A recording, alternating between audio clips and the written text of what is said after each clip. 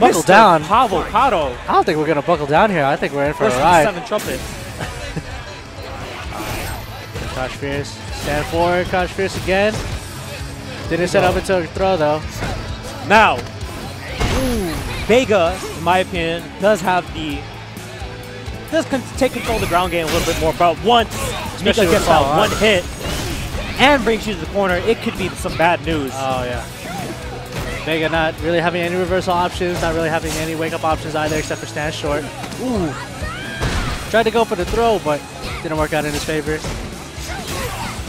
Yeah, Pavocado, one of those very surgical Mika players. Very slow, surprisingly, on a character that's very explosive. Oh, Trumpet dropped his combo. He's getting paid for it really hard. That's gonna be death. I believe that's not supposed to be punishable. I believe that's plus the EX rolling to flash.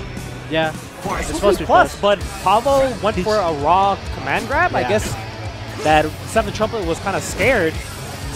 He was more discouraged that it didn't link. You know, the combo didn't link because it was supposed to be. Oh, I see. Yeah. So he didn't follow through with offense. Yeah. Well, didn't pay up for him. Cost him the round.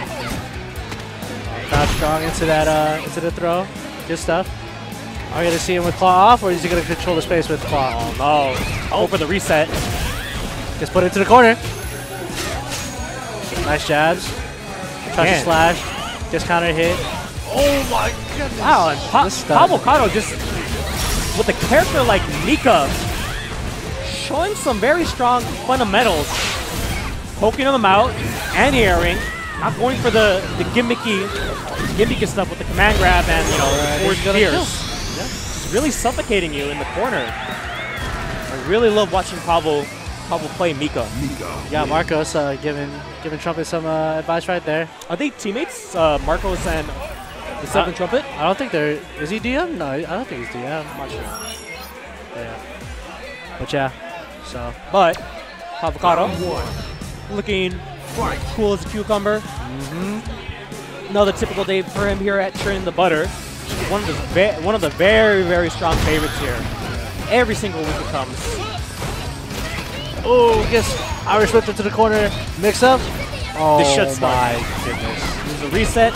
Stun. Yep. Probably won't have enough bar to kill unless he builds up in time. No, goes for the reset. Yep. Can't jump on that. Again. Stand jab. Gets out. Stand jab.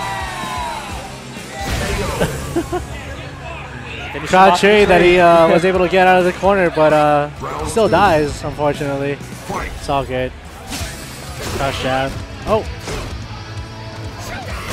I mean, he kind of shows that in comparison to the first 3 matches that we saw, a lot of both sides didn't know what to do. However, in this match, we're clearly seeing that Pavo, he has some intent behind every single action he takes. Trumpet was guessing a cross under right there, but gets mixed up for it. Oh, gets mic'd into the super. No, it's not gonna kill. It's not gonna kill. I'm not sure. Oh my goodness!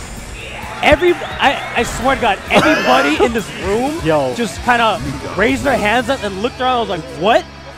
What just happened? Yeah, the whole crowd